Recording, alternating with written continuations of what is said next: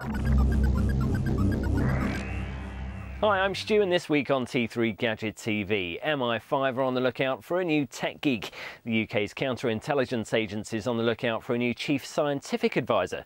Responsibilities of the role include leading cutting-edge science and research, providing agents with gadgets and gizmos. In other words, they're looking for another Q. But you don't need to be old and cantankerous either. Somewhat disappointingly, it doesn't look like the invisible Aston Martins, jetpacks, remote-control beamers, exploding keychains or underwater Lotus are part of the remit, nor is admonishing Bond for breaking your latest gear. But this is MI5. They can't go around telling everyone on the internet about that sort of thing.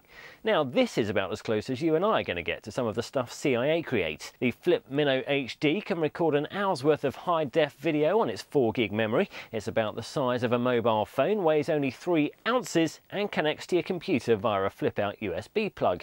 It's worth bearing in mind that you'll have to power up to recharge it too, though.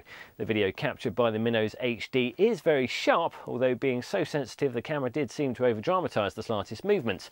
The colour did seem a little muted too, and it drastically washed out even the most vibrant of details. On the upside though, this is good news for skin tones, and the effect is quite flattering. Finally, could the owners of this baby soon be using it to make phone calls via Skype? Well, it's been revealed that it is technically possible to bring the software to the Nintendo DSi. Skype say they can't comment, but Nintendo are known to be interested in pushing forward the bounds of possibility. Watch this space. That's it for now.